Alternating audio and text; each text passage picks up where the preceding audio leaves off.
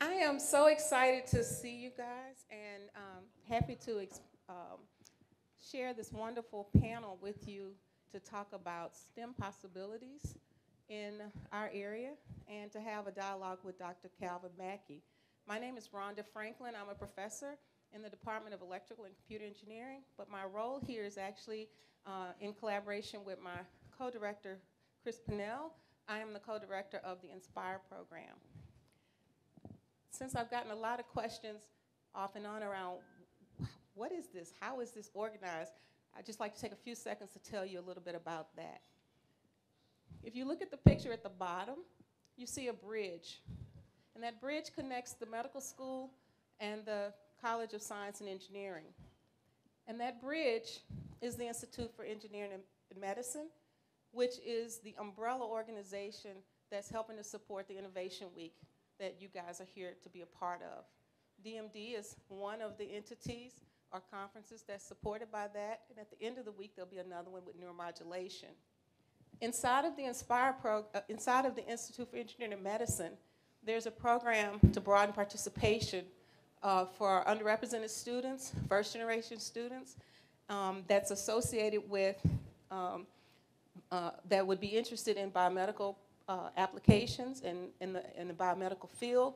And so the INSPIRE program is organized to represent that entity, and that's what Chris and I are co-directors of. So we are really excited to have our local, some snippets up from our local community that's working in STEM outside of the university, and to have Calvin Mackie speak to us around what's going on nationally. And my last point is just to indicate that for INSPIRE, we're looking at middle school through the professions, but mostly focusing right now on high school and undergrad, and then eventually to expand out with, hopefully from some of the discussions here, with collaborations that do this already. So what I'd like to do is just calibrate you about what the panel is going to be focusing on. We have people that represent many different sectors that are here today. And so we'd like to give you an idea of, from the people who support programs like 3M, down to the people who are implementing programs on the far end, will give us a really brief description of what they're doing, how they're doing, what they are really excited about, and what are pain points or wishes that they'd like to see in this space. Before they start, I'd like to at least let Chris introduce himself as well. Yeah, thanks very much for being here. We really appreciate it. My name is Chris PENNELL. I'm a cancer immunologist. I work with mice, so this is the most people I've seen in a long time. So pretty happy about that. And I have a passion for education, which is why I'm working with IEM and the Cancer Center. So this panel is outstanding. I'm really looking forward to hearing what you have to say. And I'm also the timekeeper. So you each have roughly 5 minutes. When you've got 1 minute left, I'll hold up one finger just to give you a heads up, and that's about all I have to say. Thank you again for being here. And actually, one more thing. We would like to get audience questions at the end, and so we'll allot time for that. Thank you.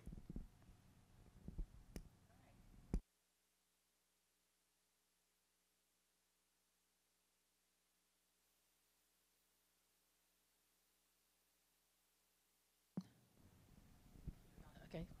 Good evening. Oh, perfect. Wow, that scared me. I'm Jackie Berry. I'm with 3M. I'm a part of 3M Gives, which is the philanthropic arm of the company. And first of all, I just want to say thanks to Rhonda and Chris for the opportunity to be here this evening and to participate in this wonderful event. And I have to say again, Dr. Mackie, I really enjoyed your comments today, found them incredibly inspiring, and it kind of reinforced, I think, some of the things that we've been thinking, and want to share a little bit more about what 3M is doing in the STEM and skilled trade space for us. So as you know, 3M is a science-based company, and we also manufacture lots of stuff. So STEM is really in our sweet spot. I mean, looking at how we can support students, and in particular underrepresented students, and have them advance in STEM and skilled trades is our top priority. So all of our giving's focused in that space. The other thing that we're looking at too, so as a STEM-based, as a science company, focusing on STEM is important, but we also want to look at, opportunities to have more diverse perspectives in our own company in terms of developing new solutions. And we know with everything going on in the world now, we need everyone at the table to participate in solving some of our most pressing challenges. And the third piece of that, we also recognize that STEM jobs are growing at a faster rate than other jobs in other industries, and they also pay well. So there's that advancing economic equity piece there. So those are kind of the three main reasons that we're focusing on STEM. One of the things that we did, I think right at the end of 2020, we decided that we would announce a goal. So we announced a goal to support 5 million learning experiences. I say STEM and skilled trades learning experiences for underrepresented students, with the intent of helping marginalized families advance economically. Again, going back to STEM jobs pay well, so we want to make sure that students have a chance to advance in that space.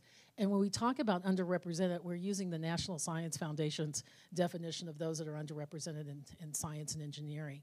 With an exception of in certain communities, there are populations that aren't included in that definition that we want to support as well. So we've been really intentional in terms of, who we're supporting and the programs that we're investing in. So, when I had to go around the company and talk about this new goal that we announced, people were like, okay, 5 million learning experiences in 5 years, so that's a 5-year goal, by 2025. They were like, well, what does that mean? How are you going to approach that? Are you going to do just a video and say, students watched it and they'll be inspired? We've really been methodical about it. We're taking the approach of investing in opportunities that inspire students' interest. So starting early, how do we start students thinking about science early on?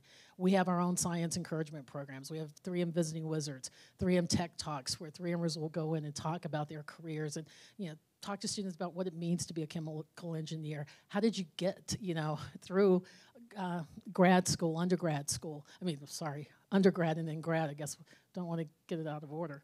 But at any rate, again, just sharing those experiences. And I think that's so incredibly important. And having students see people who look like them that have done this. So that's one of the things we're doing. So that's the Inspire category. We're looking at probably about the significant portion of that 5 million coming from the Inspire piece. We also recognize that students need to perform academically. So we're looking at ways that we can improve student outcomes in science and math. So we're funding opportunities to give students a chance to take what they've learned in the classroom and actually apply it in real life settings. So that's kind of that improved space.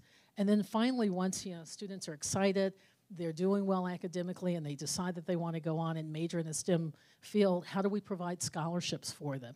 They want to go to grad school. How do we support that? But we also recognize, too, giving students scholarships, that's just not enough. I mean, we need to make sure that they're able to succeed once they get to school. So what are the support, college and universities, what are the support services that they need to make that happen? So that's our approach. I mean, we have this goal. We're on track. I think last year we made investments, and through our investments and also our volunteerism, we were a little bit over 1 million. So we're on track now. If we can do that for the next 4 years, we will reach our goal of 5 million learning experiences. So I'm sorry, Chris. Okay, sounds great. I'll turn it over to Jay.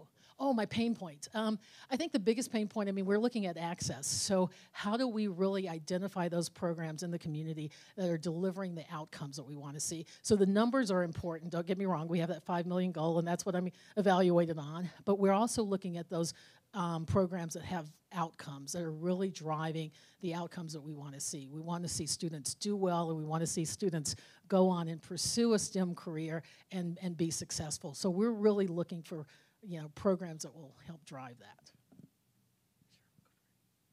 that. Good evening. My name is James Burroughs. I'm the Chief Equity and Inclusion Officer at Children's Minnesota. Children's Minnesota is not Children's Gillette. It's not Children's Masonic. It's not Children's Museum. It's Children's Minnesota. We are the largest freestanding pediatric system in the state, and also one of the largest in the country. We have about 5,000 employees. My role there, in addition to equity and inclusion, is also government relations and community relations, so advocacy and then also community partnerships. I'm excited to be here for a couple of reasons. One is Dr. Mackie is a Morehouse man, and he is my classmate from Morehouse. And for those of you who were at the earlier session, I want to share with you his remedial reading class also had a brother in there named James Burroughs. So Dr. Addie Mitchell taught him and I also had one of them low SAT scores as well. And I say that in this audience, especially in Minnesota, we tend to sometimes give up on our black boys. Let me say that real clear. I've been in Minneapolis Public Schools before, worked there a long time, and I've seen young men who have the credentials that I had at that age get given up on. And that's something that can't happen because they turn out to be the men you see up here now as well. So excited to be here. My day job, I'm responsible for equity and inclusion implementation at Children's, which includes 3 big bucket areas. Diversifying our workforce. That means doctors, nurses, radiologists, phlebotomists, everybody in the hospital system, also accountants, lawyers as well, and other hospital functions. When I started there in 2019, we had 19% people of color, and now we're about 25.6% people of color. Do we measure stuff? Yes. And I make sure we measure because what gets measured gets done, and our goal is by 2024 to have 34% of our workforce be people of color. Why? 45% to 50% of our patients are people of color.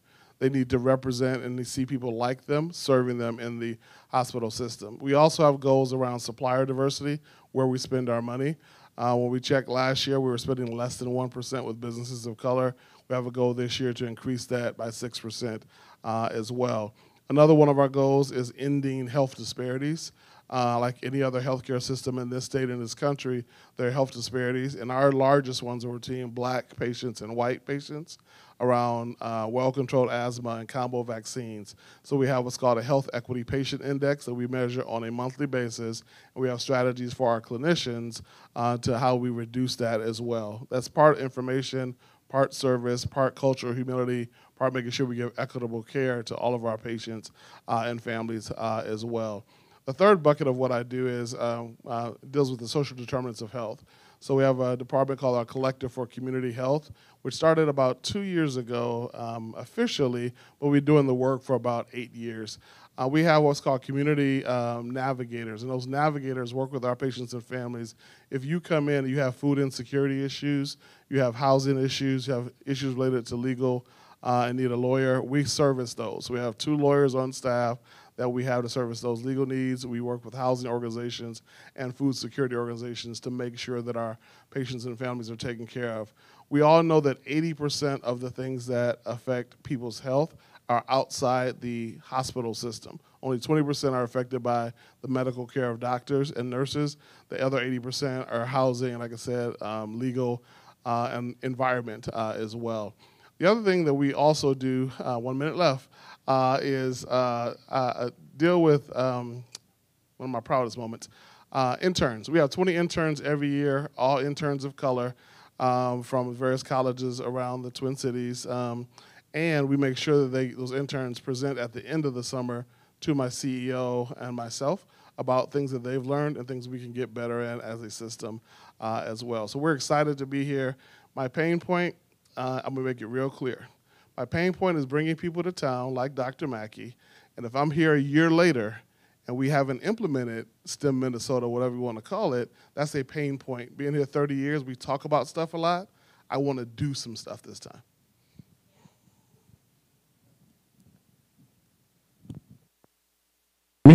Hello. Oh, jeez.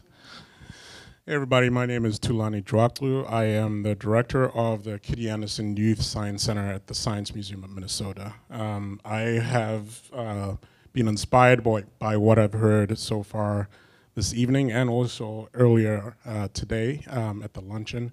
The Science Museum may not be known as kind of the bastion of youth work, but we do have a youth program that is pretty comprehensive STEM program. Our Kitty Andersen Youth Science program is kind of a 3-pronged program, beginning with a K-8 approach where we work with partner schools in our community, STEM activities in after-school settings inside the schools where we are working to excite young people by doing STEM projects and doing STEM activities in after-school settings. Also, as part of that is our STEM justice approach, which long ago I think someone figured out that you can't have STEM without having young people identify themselves in STEM. And so STEM justice is simply a curriculum and a method to get young people to see STEM not just in them, and we're talking about young people of color who have not had this message of, STEM is for them and by them.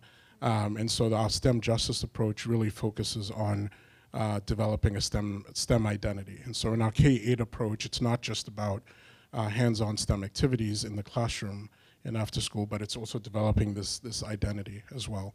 Our high school program focuses on building STEM skill. And so this is based at the Science Museum.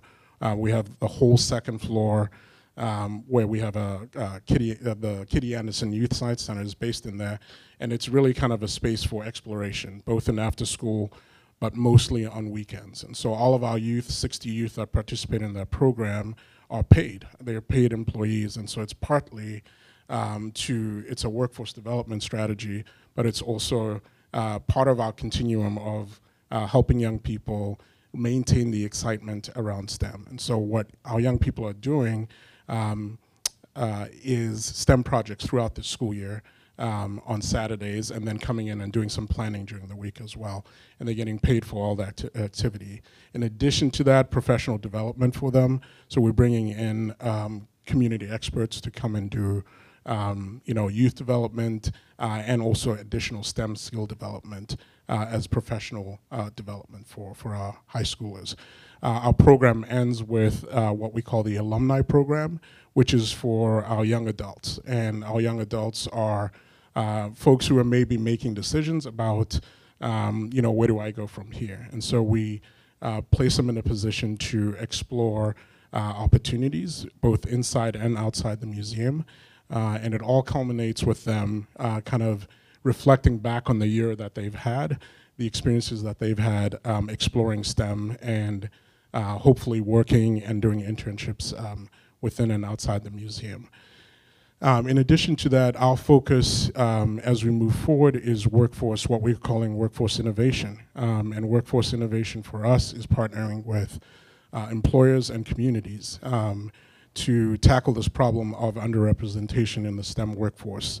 And so what that looks like for us is having employer partners that are completely embedded in our approach. And so we do some DEI training internally as the Science Museum. We've had a program that is a DEI program for a long time now. And so part of participating in or engaging with our youth is also doing our DEI work. And so understanding how STEM justice operates, because we both want to prepare our young people for the workforce, but we also want to make sure that our employers are prepared for our young people as well. So I think I'm out of time. Pain point, for us, it's really how do we develop an ecosystem in Minnesota and move from talking about an ecosystem and really moving into a space where we are creating an ecosystem that allows for these opportunities across our communities in the Twin Cities and in Minnesota.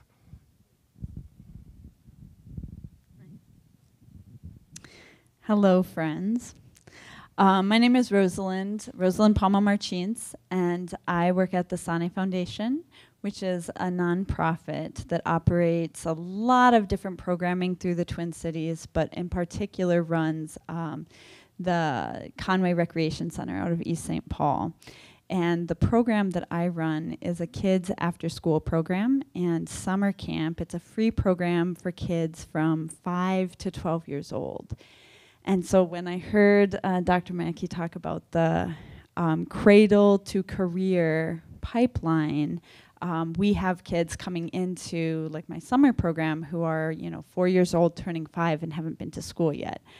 So as I develop curriculum and mentor the staff for this, we are really trying to bring in these experiences, these play-based and hands-on experiences to kids at this very young age.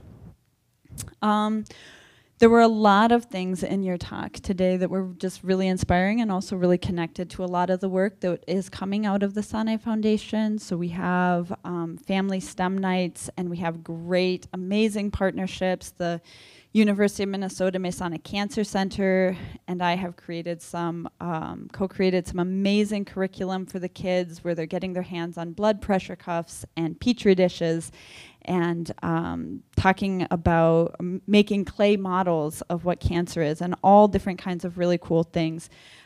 We also have a donated STEM hub by JAMF, which there's only 20 in the world internationally, and we have robotics and drones and different kinds of robots and just really, really cool stuff. So we are very, very fortunate in that way and in our partners with lots of different places.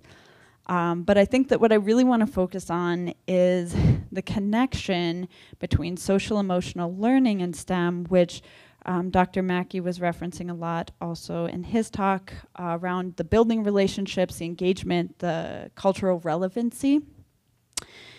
And I think it is just so important to make space. I loved Leah's question earlier about the STEAM.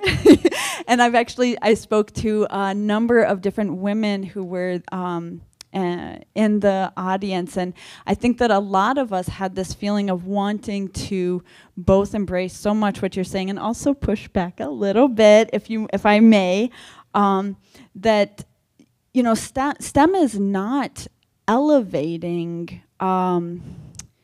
these emotional connections or these mother-daughter dynamics in Spa Day, or bringing meaning in that way. It is the white male ownership of STEM that that is lacking what that queer and female and Black and Indigenous knowledge knows, like that body knowledge as well.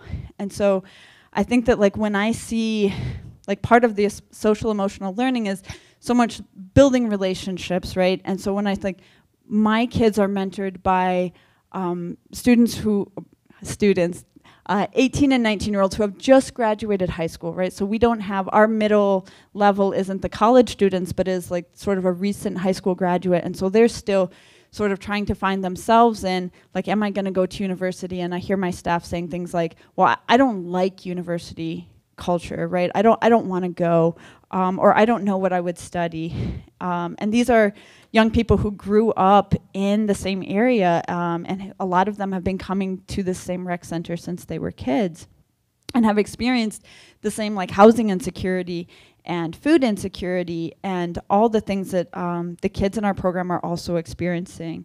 And so when we have these professionals come in, be that Sierra Club, the Masonic Cancer Center, our 3M volunteers, who we absolutely adore, they are teaching our staff as well to trust kids and to trust themselves, right? So this idea of come in and it's not this don't touch anything, it's come in and touch everything, right? Come in and explore, and that is something that also the staff just need a lot of support in feeling empowered to sort of however that develops.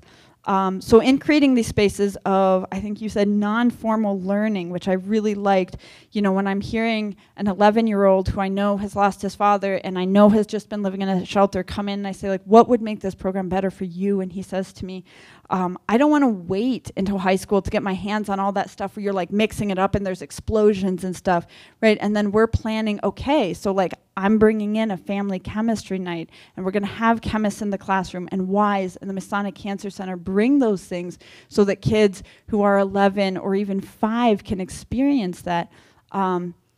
That is what we want to bring in. So I guess for pain point, I would just say the emotional support, making enough space for our staff and for how just can we make STEM feel more accessible to people who have neurodiversity or queer people or women, and all, just incorporating all these ways that communities have to heal themselves.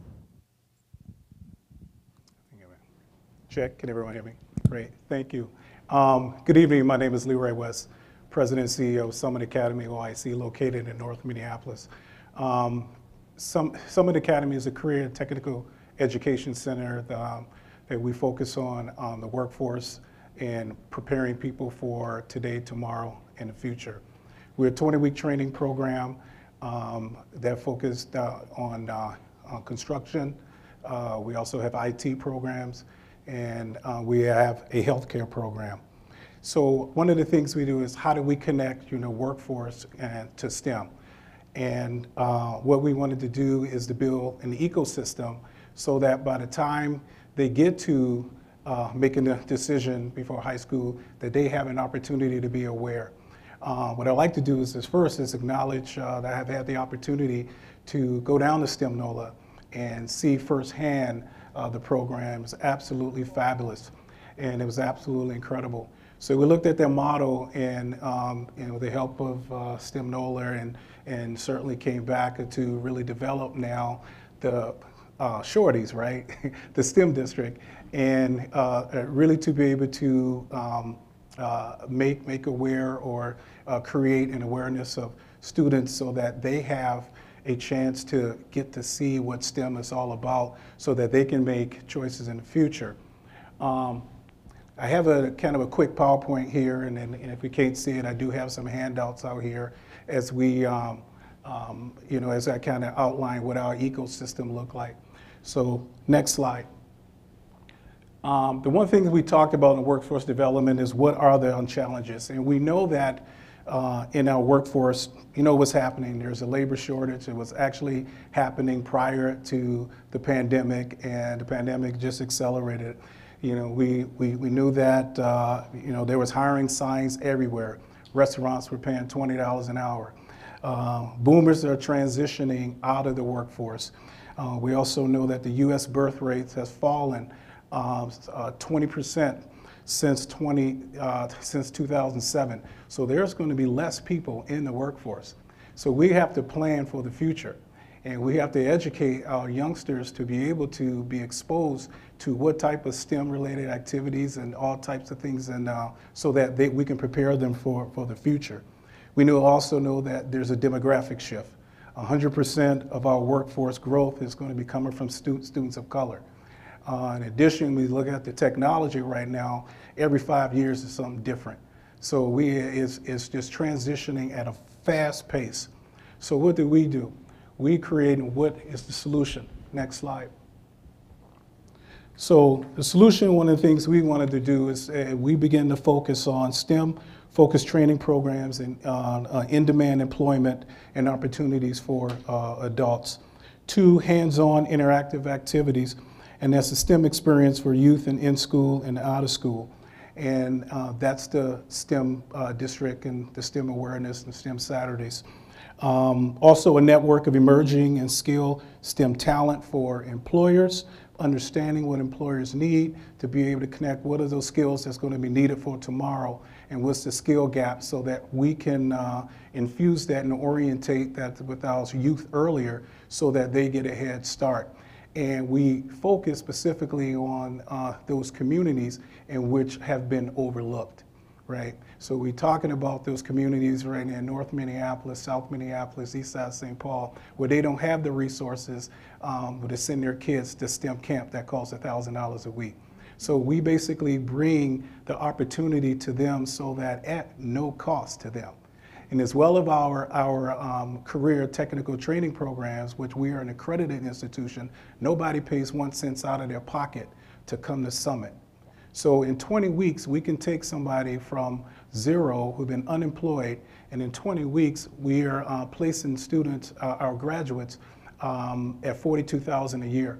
And if anybody else is in a household at least making $20 an hour, they now have a household income of $80,000 a year. So, which the median income in the Twin Cities is $79,000. So it's the career path to the middle class. So the other thing that we, again, one of our mantras And what we always lead with is the best social service program in the world is a job.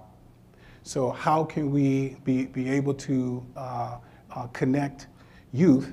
It's almost like Minnesota and hockey. Parents put their kids in skates at age 3, right? They develop an ecosystem, and all of a sudden right now we have more kids and more players in the NHL from Minnesota than any other state because they developed that ecosystem. Next slide real quick. I know I got less than 1 minute. These are the things that we're currently doing right now in terms of building the ecosystem. Workers of today, tomorrow, and the future. Today are the current programs that we currently have at Summit Academy, listed from construction all the way down to our service desk, to our IT programs, electrical training, and those are the accredited training programs. Our programs, Workers for Tomorrow. These are our grades 7th to 12th grade. In 10 years, they are our workforce, our future workforce. We have a Best Buy Teen Tech Center, STEM Saturdays, we have STEM Fest, in middle school, STEM Accelerator, we have Tech Connects, and our STEM Links, design studios, STEM studios, cyber studios, gaming studios. We have all types of programs for that to expose youth so that they get a head start on making a decision as they begin to transition out of high school. In our pre-K, we also have what's called the Beast. It's a double-decker bus that we drive around and we bring bus to the actual schools. So it's like the bookmobile, if anybody can remember that, right? So kids come out there to go through, and we have programming right on the bus. We have 3D image printing on there. We also have graphic design, a number of programs that are happening on the bus, so we're coming to them. So we have an array of programs. And I would say one of our pain points is growth. Right now, we've been asked to not only continue to grow here locally, but we've been asked in outstate as well. We've also begun to replicate in 3 other states as well in terms of some of our STEM Links program. So in terms of managing the growth is a pain point. I would like to really thank a lot of our corporate partners because we could not do that without them. 3M is one. Has been a strong supporter. Abbott Labs, I think is in the room, has been another strong supporter of us. And I know there are a number of folks that are out here who have been supporting Summit and the growth here. So I'd like to publicly thank you. And we're going to continue to grow here, so thanks. Could we have a round of applause for our panelists, please?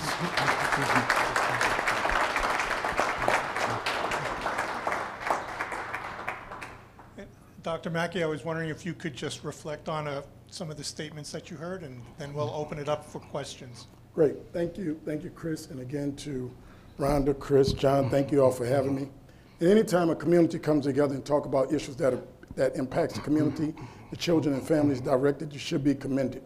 This is not happening in too many places. So these are the type of conversations and the gatherings that need to happen intentionally and consistently. And I hope this is the start of that happening.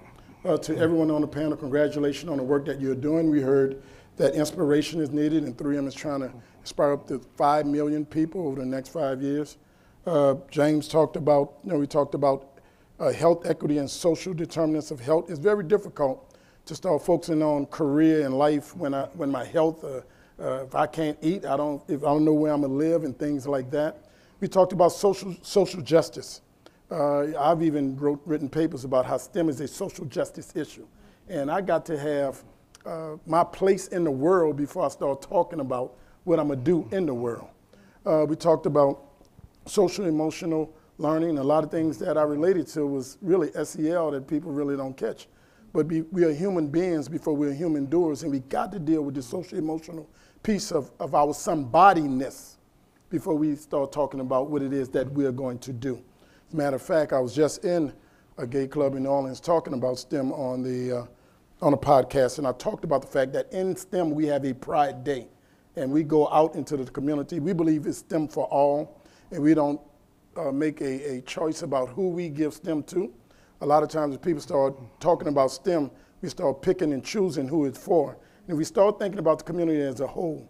Booker T. Washington said we are separate as the fingers, but as whole as the hand. And this panel shows you that we are separate as the finger.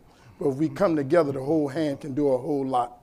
And that's what Leroy was talking about with Summit Academy, how they are trying to bring the pieces together. I just want to say, just because you have a lot of pieces, that don't mean the pieces are together. I work with a lot of STEM ecosystems across this country. STEM NOLA is a recognized STEM ecosystem of the STEM learning ecosystems.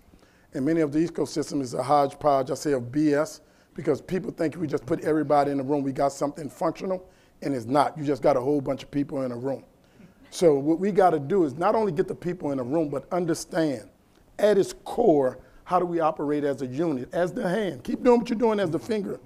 But how do we put this all together such that we begin to move all communities forward? What I didn't hear in the challenge, and what John and I have been talking about since he met me, and what people love about what we're doing, is we are talking about scale. How do we take all of this and bring it to scale? So at STEM NOLA, we have 30 full-time employees.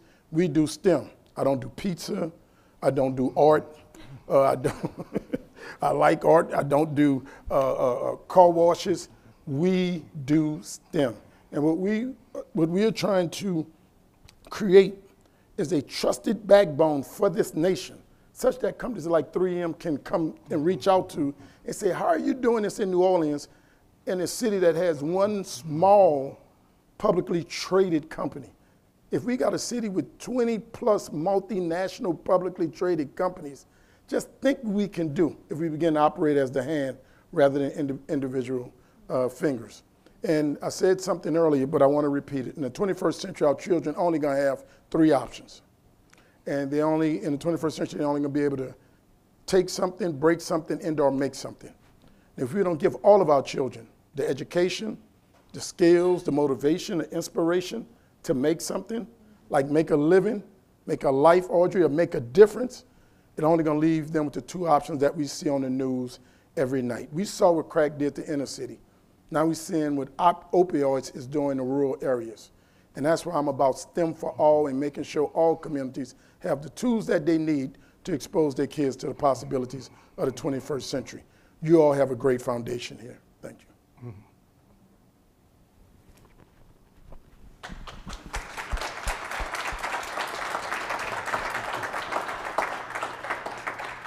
We'd like to open up to questions from the floor. So if you have a question, please raise your hand, and Rhonda or I will come with the microphone.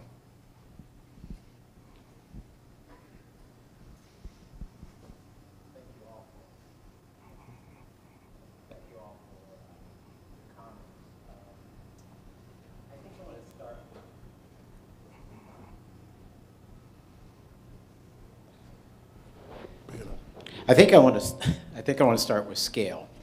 I belong to a lot of organizations. I'm here at the U. I'm a physician, and one of my passions is STEM, and I belong to a lot of boards, and we're doing it. But everything is separate. I wonder how you can intentionally combine those efforts so that it is scalable up, hopefully, and that things are, you know, in a productive manner, increasing instead of, and I know there's no competition among the different entities, but definitely there's a separate sort of separateness with each of the groups that I work with. In other words, if I have a problem with a child, I don't say, why don't you go over here? For example, Starbase is a board I'm on. Starbase is a DoD program that works with STEM. And I don't know if anybody's heard of that, but it's DoD sponsored. There's a lot of your taxpayers' money's going into it, and it's something that can be replicated everywhere, and it is, just on basis. But the problem I see is that we're all separate entities. How do we intentionally combine that? If I may answer, see, the question is, if you start from the wrong place, you never get to the end. So combining ain't the question. How do we combine? As soon as you say, how do we combine, you lose everybody. You know, that's like that integration piece, right? People start thinking, what are you saying? What do I have to give up about me to partner with you? My daddy used to tell me all the time, everybody ain't built for this, son. Some people built to do 30 kids a night for 3D printing. Everybody not built to do, well, everyone is, let's say somebody may be built to do a 1-week camp in the summer. STEM NOLA did 31 weeks of camps this summer. everybody not built for that. But the question is, how do we get together and, and then take all of the camps and present to the community as a smorgasbord of the camps that's available to them. Look at the missing pieces in different areas and then make sure we got camps there. But I'm not trying to make Leroy and some academy become who I am. Right. I mean, so the language is very important. So when you start talking about scaling, the question becomes, what is it that we are trying to scale? Right. I'm very familiar with Starbase. I got a $3 million contract, Department of Defense. I was just in Washington presenting, for the DOD STEM Forum. Now, it's scalable because DOD putting up the money and they got 1 or 2 sites in New Orleans or 3 or 4 in Huntsville. But I don't know if that's scalable across everything. You're only dealing with 5th graders, at 1 or 2 places. But the question is, can we take the ecosystem, all right, and do an audit of the ecosystem and find out what everybody is doing, and then scale the messaging to the community such that the community will know what's available to them. And then everybody continue to be who they are and do what they do. And then, when you have this ecosystem in a clearinghouse, the question becomes about fidelity, right? Because everybody not doing STEM. Some people doing arts and crafts disguised as STEM. And I call them out for their, what I call educational malpractice. Everybody want to do STEM now. And just because you're saying it's STEM, it is not STEM. It's arts and crafts. So at some point, the ecosystem got to police itself. The ecosystem got to have standard structure and strategy. And then we operate as a unit, and that's the scaling part that we are talking about. Now, for me, now we're scaling STEM NOLA. We actually sat down with a company called BCG, Boston Consulting Group, and we found the parts of what we're doing in New Orleans. So we got the summer camps, we got after school, we got all of this. But the piece that's missing in most cities is that organizing piece in the ecosystem that activates the ecosystem. And that's the piece that we're trying to scale, that we built a model around, and we know exactly how to enter a community, support a community, and get it going in the community such that it activates the ecosystem and everybody see a part of the action.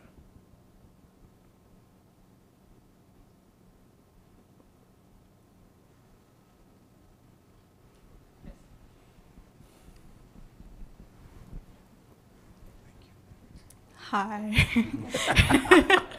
I'll just introduce myself again. I'm Leah Thomas. I'm an engineer at Stryker, and I was here earlier presenting my research with my team at Virginia Tech. So I guess a bit of a follow-up question to my earlier one. I was the kid who was doing arts and crafts all of my childhood, and I always thought I considered being a fashion designer. I loved art and music, and now I'm an engineer. But I graduated from college last year, and I noticed there's this new trend of transdisciplinary work, which I got into, and that's when I discovered how much I love the field of engineering, because I'm able to use my creative side and my technical side at the same time, and that's when I feel alive. So I'm a strong supporter of teaching that to younger students, because I know that struggle of growing up and trying to figure out, is engineering right for me, which is, it's a male-dominated, very technical field, and I didn't know until I was able to include those aspects into it. So my question for you is, you all are doing such amazing work, and it's incredible to hear everything that you're doing with all of these kids, and I'm just curious, is this a trend that you are also seeing, this like push for transdisciplinary work that's kind of crossing disciplines? And if so, is that something that you're promoting in the future of the next workforce? Let me add, since you and I are going back and forth with this. I hope Google isn't in the room. Somebody wrote an article and they said, Mackie, in order to get a skill in order to get a job at Google, 9 of the 10 skills you get from the arts. I said, that's interesting. I said, but the 4 founders of Google didn't have those skills. I'm raising 2 sons, and I'm raising my 2 sons to find and found and discover the next Google, not to work at Google. So where we start and our expectations for who we're dealing with, that's 2 different things. My sons play football and basketball as recreation. I'm not raising my 2 sons to try to come to Minnesota and be a football player or go to the NBA. I'm raising my two sons to have a hobby and have a sport and have good conditioning, and one day own the NFL, NBA basketball team. That's two different things. But now I do have a son, and my son is going, I told you earlier, he's got to choose between Yale, he got to choose between USC, Stanford, Morehouse, Howard, and my son is at the intersectionality of this. I raised my kids to have this interdisciplinary view of things because I understand that innovation happens at those intersectionalities. So I'm trying to understand this STEAM conversation because I don't think it's an either or. STEM people have been doing the arts forever. It's just until the arts people saw the money going to totally STEM that they want to have this conversation about, well, we need to put money into the arts. And I'm like, so be it. And the only thing I want is for arts to be the arts. My sons have taken arts, they play the piano, they've taken singing lessons, they did violins, and that informs their STEM in a way that's absolutely unbelievable. I just don't want people out here saying that they're doing STEAM and they're not doing arts of the STEM. And the kids are not receiving anything from some program that's just educational malpractice. And I will never stop fighting to make sure that all of our children receive authentic STEM that's with fidelity, that it will take them from one place to another. For example, school district came to me and they wanted me to bid, I bid it. And they said, look, what you're doing is great, but this, your price is too much. And then the lady offline said, well, look, here's who we're gonna go with. I said, that's fine. She said, what you think about this? And I said, what type of conversation we having? She said, what you mean? I said, is this Dr. Mackie and Dr. Johnson, or is this Leah and Kelvin? She said, which one you want to have? I said, I want to have a Leah and Kelvin conversation because I don't want it to interfere with Dr. Mackie and Dr. Johnson. I said, may we have that conversation? She said, yeah. I said, what you just bought is educational malpractice. At the end of the summer, those kids are going to know how to draw a circuit, they're going to know how to spell circuits, they're going to know crayons and pictures, but that's not going to take them one step closer to what we're trying to get in terms of them being the innovators, creators, and makers in the world. That's the conversation we need to be having at its core. Many corporations are funding things to check boxes, knowing that that's not what middle-class people are doing with their children.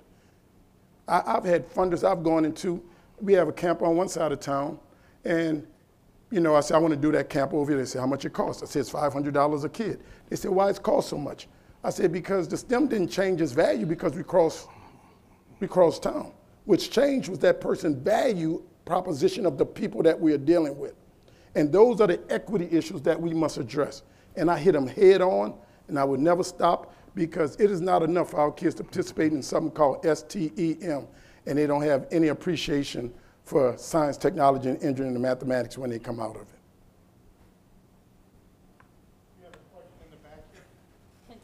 Hello, thank you so much everyone for your comments. This has been very good to hear and very informative. My name is Angela. I'm a professor and vice chair for research here at the University of Minnesota in the Department of Pediatrics. And we have a summer research program for students who are underrepresented in medical research, and it's part of our efforts to increase a pipeline, to increase diversity in our department. And so this is a comment coming, from me as a white woman, although please do not presume I come from a background of privilege, because I certainly did not. But, we've been accused actually of causing emotional harm by trying to identify students who are underrepresented in order to participate in our program. And the conundrum that we have is, okay, so we offer these summer internships that come with a stipend, and the only way for students to find out about the ecosystem, right, is for those who are in the ecosystem to inform them about it. So how do we approach students who are underrepresented about these opportunities, without inflicting this emotional harm that we've been accused of by people of color?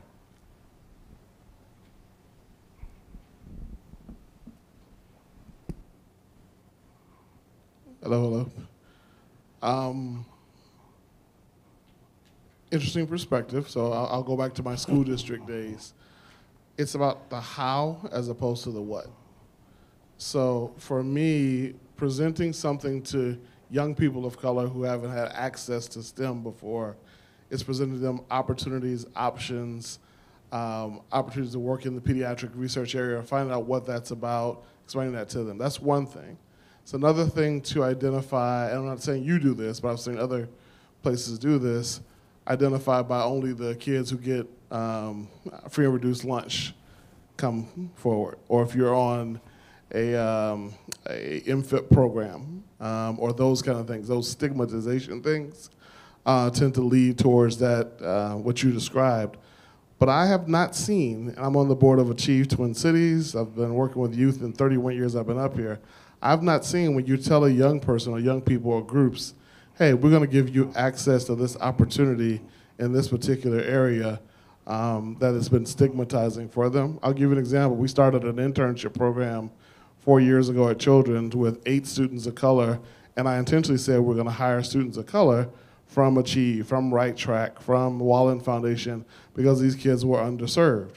We have 20 every year. They interview like every other kid. They get skill sets to be, do well in the interview, get hired.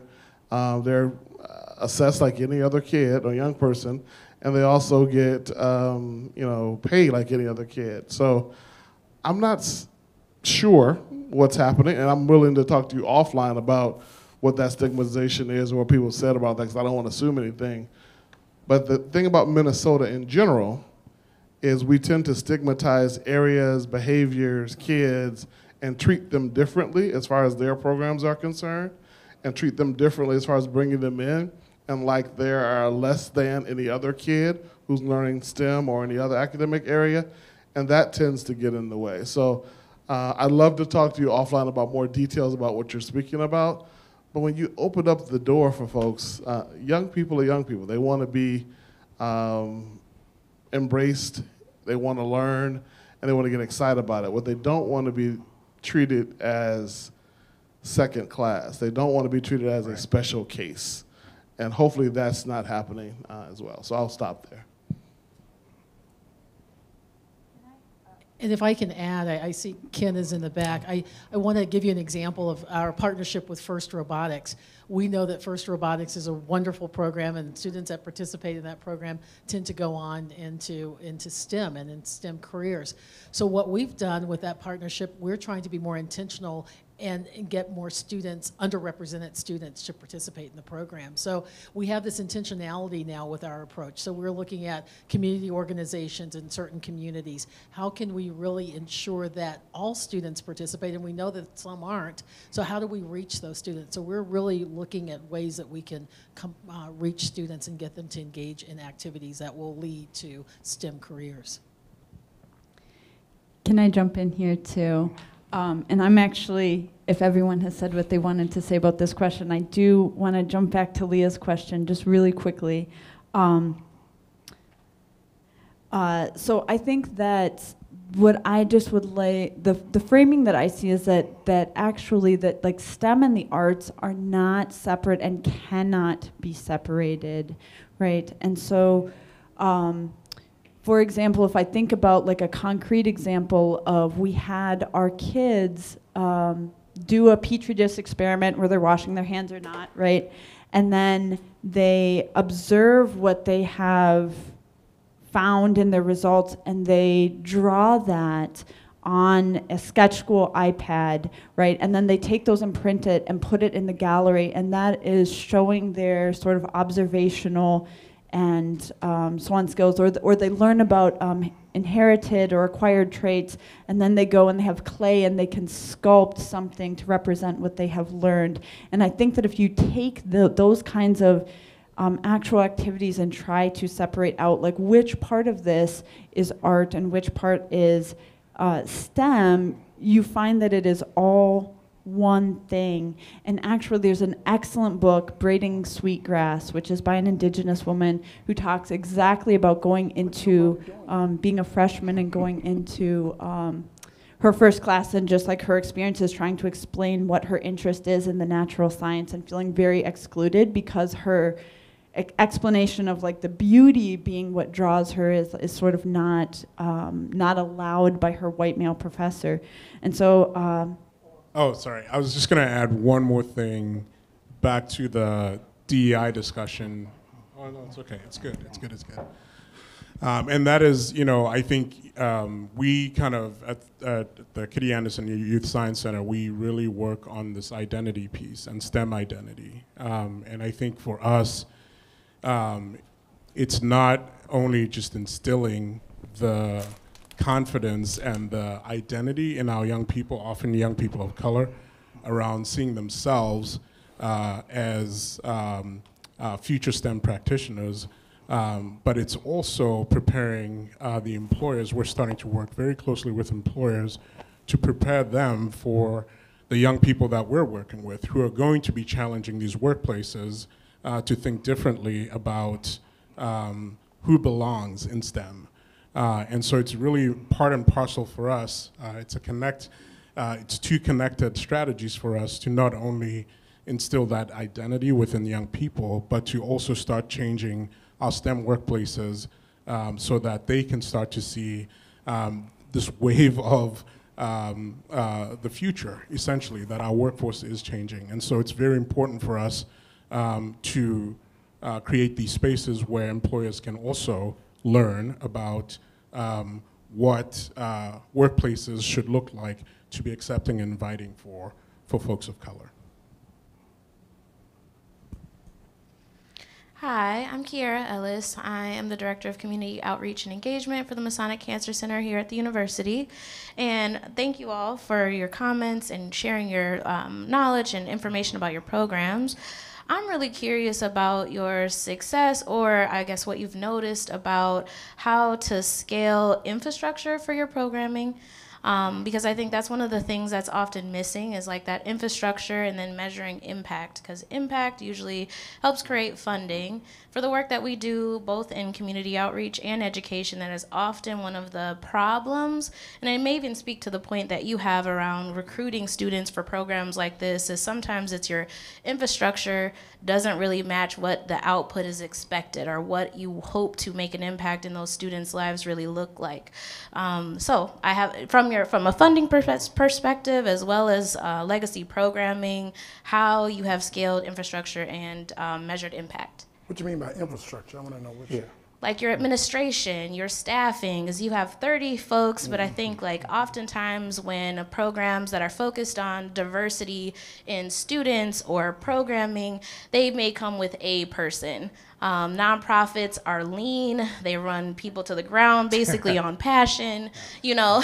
How do you start to scale and change that conversation? Because I do think in Minnesota specifically, we have a lot of silos of great programs, and sometimes what brings us together is collaboration, sometimes it's funding, but we're all working with this very lean structure that doesn't always allow us to grow or partner.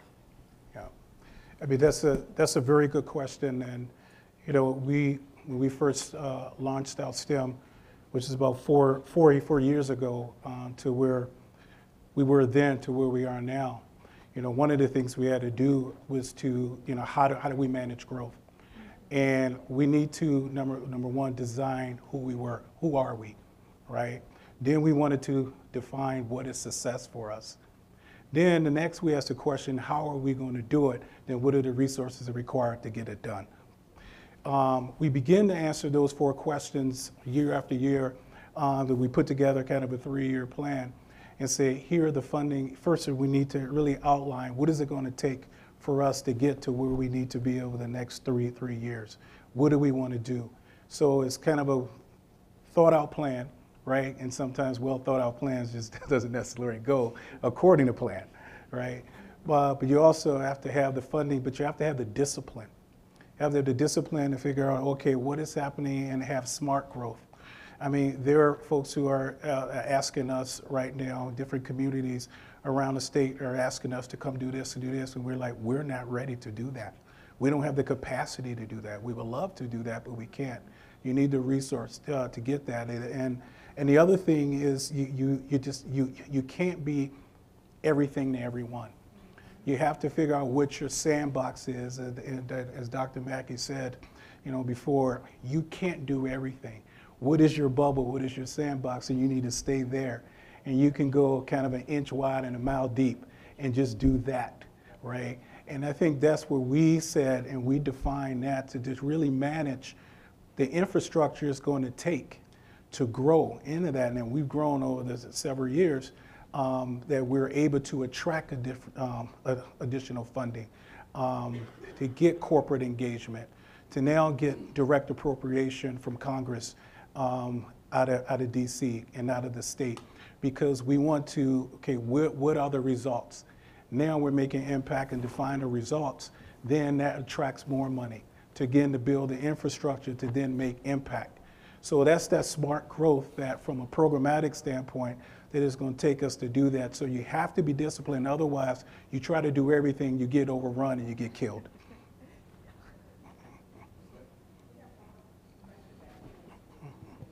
Sure, I'll try to make it quick. I think Dr. Mackie said it costs $500 per student.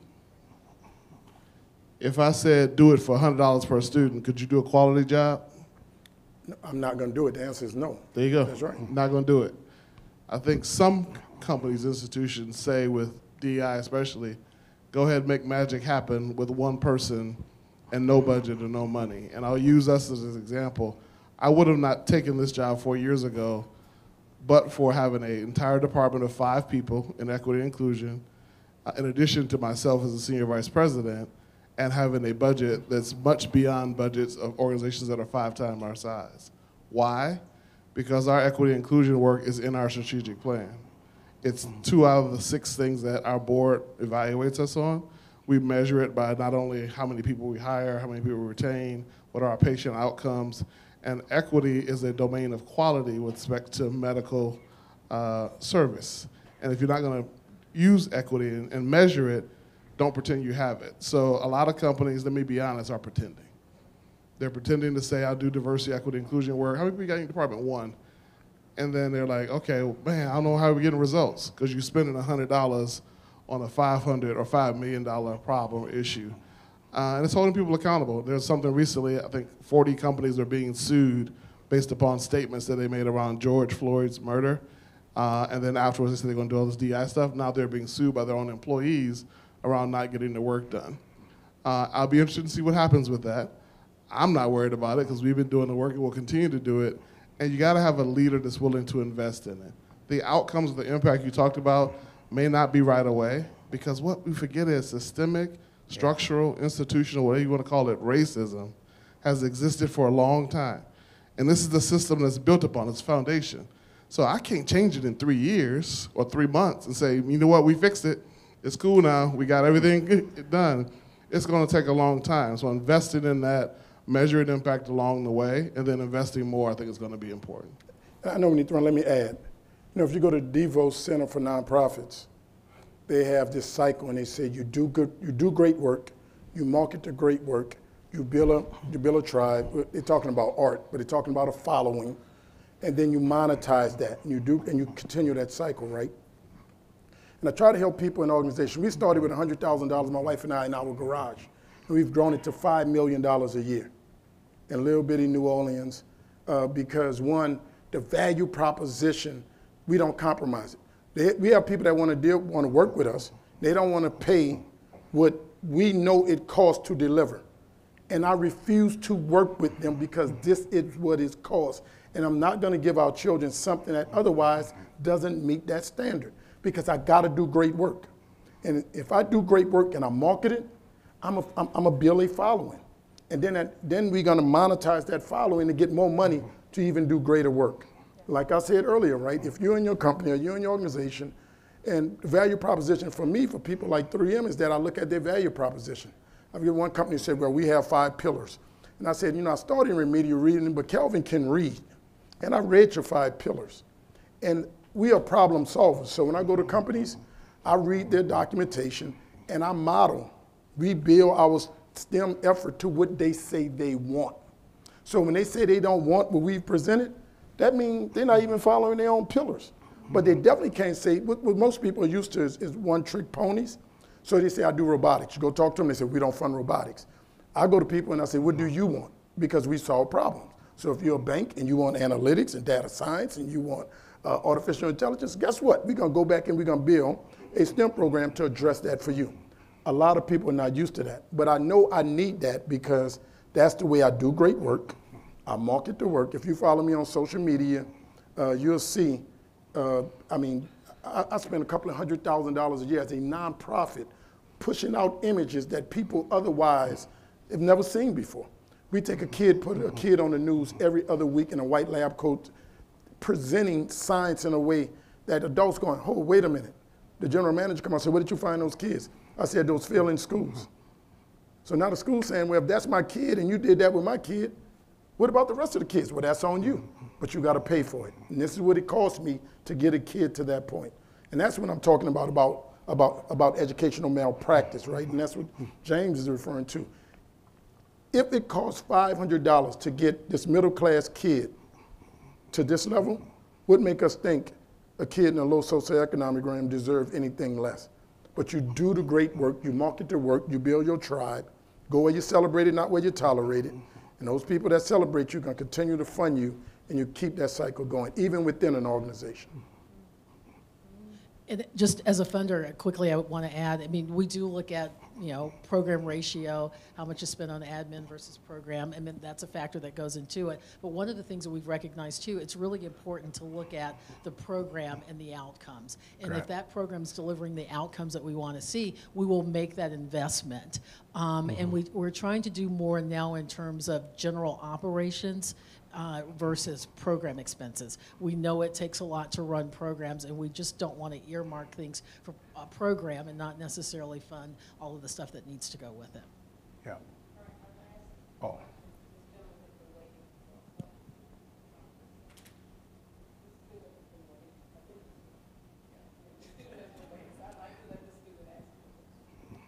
Are we on? All right, awesome.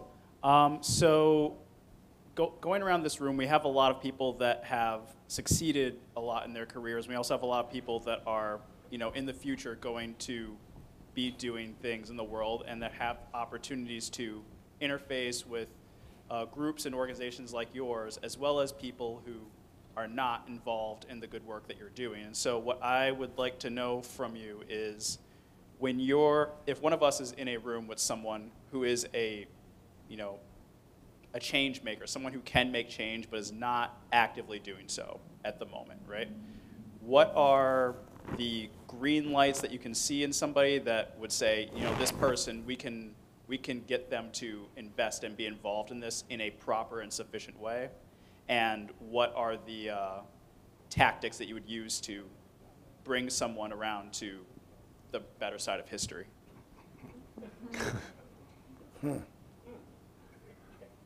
You want to take that? You don't want me to take that. Look, young brother, I don't do well on panels. And I don't do well on panels because I'm not controlled by an institution. I walked away from the academy because I was convinced that the problem that I was trying to solve is not in the institution. It's out there in those streets. Yeah.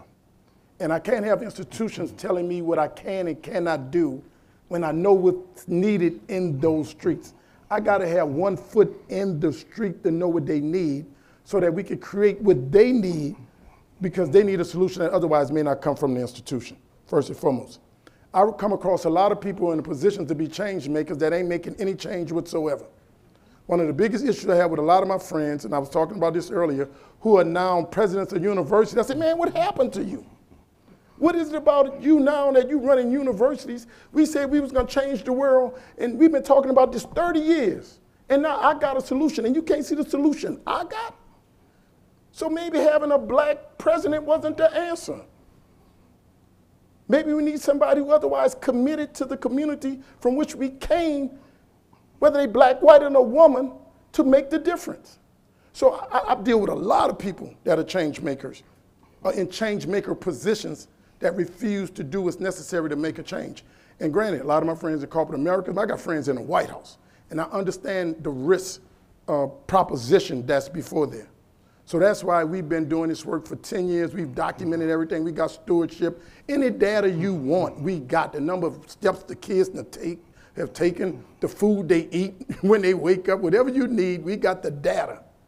And still some people in positions of power would not make the decision and the investment to do what they claim that they want to do. You leave those people alone. I said it earlier, go where you're celebrated, not where you're tolerated. You cannot bring people along. We have to have a sense of urgency around the work that we are doing now, like our life dependent on it, because you know what? Our life is dependent on it. We had a medical device conference, and literally biases and algorithms and medical devices are killing people that look like me. I can't bring you along. I got to go find the people that otherwise going to make it right. So, you know, but everybody ain't built for that. Calvin not built for that. You know, I got people in my family built for that, and they go and sit down and talk to the people, and I whisper in there and tell them this, because if I talk to them, it's not going to end well for me. You got it, and you got to have both, but that's not me. And that's why I left the university, because I'm like, I'm tired of the conversations. We're going to do the work. When you are ready, we're going to be out here doing the work. What bothers me and my pain point is that people claim that they want the solution. The solution is there, and they're not willing to take the step. And, you know, just to add, you know, that's been similar to our approach, is what is the solution? I mean, we tackle hard issues that nobody wants to tackle. Nobody wants to go on the street of North Minneapolis and talk to those folks and bring them in and say, there is a future for you. This is a path and how it goes. And to be able to connect there. Nobody wants to touch that. You got people transitioning out of prison. You can't take a pencil and erase them off the planet, okay? You got to figure out what you're going to need to do with them, talk to them, love them, and give them the skills so that they can be successful. In our construction programs, we got people who are transitioning out of prison. Our average age is about 26 years old. And in 20 weeks, we can put them making $42,000 a year. Now they are models in that community where they're going to work and coming home. And then they can then bring their kids to a STEM Saturday where they get exposed to an opportunity before they make the same mistake that their parents made. Kids don't get a chance to pick their parents, okay? So we have to get create a system in a way so that kids are exposed to an opportunities early so that they don't get a chance to make those mistakes.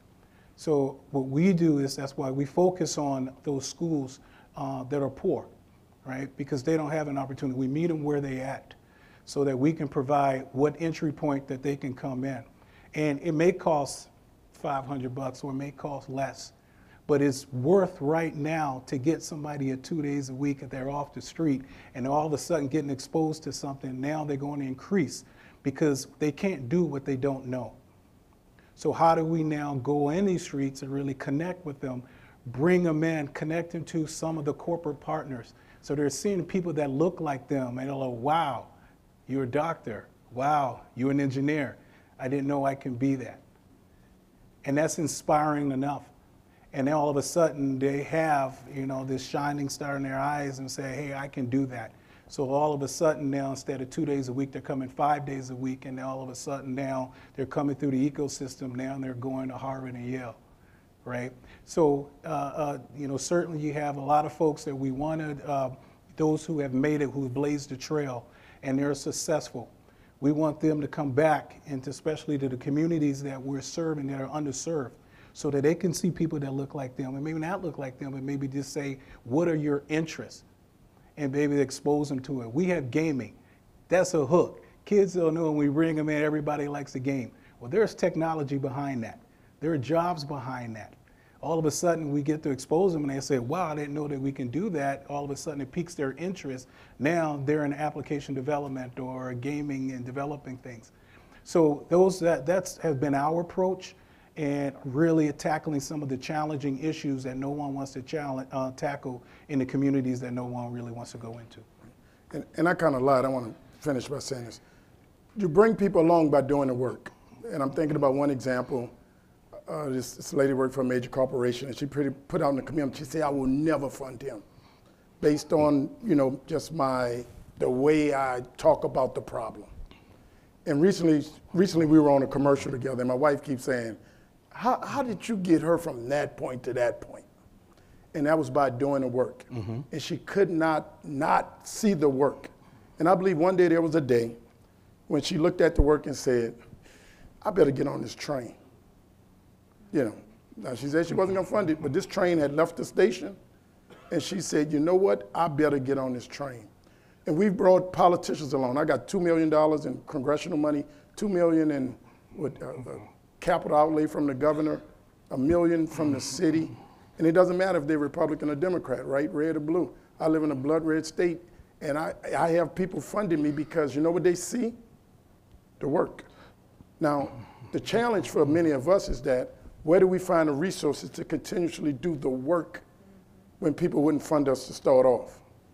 And that's why they try to drown you so you'll die on the vine, right?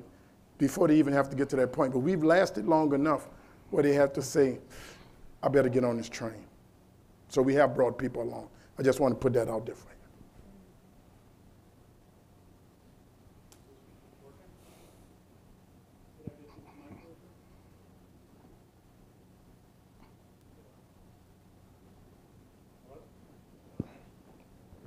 Hello. Okay. Well, I wanted to thank the panel. This has been awesome, really stimulating conversation. And I'm going to put it right there? Yeah. Is that good, Kelvin? That's good. Is That's better, good? John. All right. So you know I'm going to have to come to you, Kelvin, with this question because we've been talking about this, right? So I got inspired watching Kelvin give a talk in front of the ERC biennial, and we sat down, we had a drink together, and we were talking, and I was like, how could we bring STEM NOLA up into the Twin Cities? And you know, Kelvin was like, well, I've been looking at the Twin Cities. I want to come up to the Twin Cities. And so then we had some further conversation. And I was like, well, can you kind of like think about what that would take? What a proposal would be to bring it up and show us that, you know, we can interact with the community, which we're seeing here on this wonderful panel. And we have the industry in the room, and you've met the university leaders, and my dean's right behind me here. So Kelvin, I'm gonna put you on the spot, man. What's it gonna take to bring STEM Twin Cities up here? Can you reflect on that a little bit, just to close us out tonight? The answer is yes. I mean, what would it take, right? And I've thought about that a lot. I said earlier that we met with BCG, and BCG did a 6-week sprint to build out our scaling plan, because they said this is something that's too important to just let you try to figure it out. You've done a good job, but you know, BCG think they know everything. And they did bring a lot to the table. And there was about $1 million in consulting that they poured in us over 6 months, to the point where BCG said, look here, we don't want to go away. They said, any city you go into and want to go into, first and foremost, let us know, and we'll activate our ecosystem. You got 20 plus multinationals here. They paying BCG billions of dollars, if, you know, or close to it. That's one way. First thing you got to do is identify who's going to be what I call the edu-evangelist. Who's going to own this, right? Is it going to be the University of Minnesota? Is it going to be Summit Academy? Somebody in the community got to own it. People in Minneapolis don't want NOLA. They don't want Kelvin. They want something that they know being curated and designed for them. So first and foremost, you establish that. It's going to take resources. Sitting down with BCG, we've measured what it took. We look at a collective impact model, even if it costs $1 million, right? I mean, you can't find 20 companies or 20 individuals to put up $50,000 a year. I mean, in a city as wealthy as this, I can't go to the community foundation that you probably have, and they just have a reception and bring in 20 of the most wealthiest people in the world and say, this is something that's been tried across, and we believe it'll work here, and would you become founding members at $50,000? That's $150,000. The New Orleans Saints just gave me $2,500 for the first time. And my congressman had to stand on my head because I said they spend more money than that on Sundays on the alcohol and the suite. And I was going to go tell her on. He said, Kelvin, don't tell her. Just let's see what she's going to give you next year. But the NBA just gave us $300,000. Yeah. And that precipitated the Saints giving us $2,500. So if the Saints was really committed to the community, where's the investment? So first and foremost, you curate people that otherwise want something like this. You curate the people who otherwise got the resources and say they really want to fund it. And then we find the people that otherwise gonna champion it, you know, in the community. Only thing we provide is the technical assistance. What I said earlier, 2 off beef patties, special sauce, lettuce, cheese, pickles, onions on a sesame seed bun. We've built the barbecue grill. Our SOP is 400 pages. And we teach communities from how to recruit, how to raise funds. We got the checklist, how you make robocalls, everything you need to do to get the same results. We teach community to do it. So this is a great impetus. This is where we start. CORE, the organization here at Minnesota that I talked to earlier, they have all of the components to own something like this and bring it to the community. But it got to be community working in the community and then marshaling other people there. So you have all the pieces. What's not there is the nexus of individuals that we need to sit down and move, you know, not have 8, 9 conversations. Because like we're in Mobile, Alabama right now. We're in Saginaw, Michigan. Literally in 6 weeks, we jumped off those things because we didn't have a lot of conversation. Once stuff gets started, people are like, whoa, there's STEM Alabama. We didn't have one conversation with STEM Alabama. STEM Alabama has been meeting 4 years, haven't done nothing. It's just people having meetings. And we've activated an entire ecosystem in Mobile, Alabama. And now STEM Alabama going, well, can we talk? Because now they see action. You got to start somewhere. As engineers, we know that. Scientists will study stuff forever. Engineers, we got to go. We got to go. We got to build STEM Minneapolis 1.0, then 2.0, then 3.0, then 4.0, and improve upon that. And I promise you this, a whole lot of people are not going to show up to get it done. Yeah. I mean, if you accept that, then we can get something done. Amen. All right. You want to close it out? All right, I want to thank the panel very much for all of your insights and wonderful, flexible thoughts around the questions. And I really want to thank the audience that was the young people and the more mature people who brought their experiences and questions to this panel to enlighten all of us. This is the first time we've had this type of conversation. I've been here 25 years as a professor, and this is the first time I've been a part of this type of general conversation around this topic. I know a lot of people are doing a little bit, but that fascia that connects and encompasses the larger musculature of the system is not there. And I think, as we all know from experience, that the connectivity in the right way is probably a good part of the next step. So I'd like the audience to thank our panelists, and I'd like to thank our audience as well. Rhonda, you're sounding more like a biologist than an electrical engineer. I love it. I'm learning. And I like us to give it up to the people that put this together, because if you're saying it's the first time you've seen it in 25 years, people should be congratulated for bringing this together. Absolutely.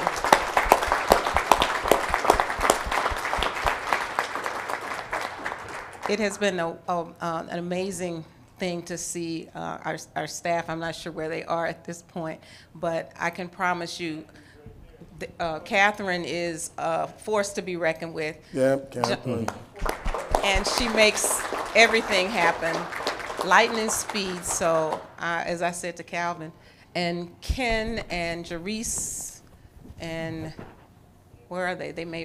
And Andrew, I'm not sure where they are. They all move mountains to put this together and to connect all these different dots based on their different experiences. So I am very grateful to that.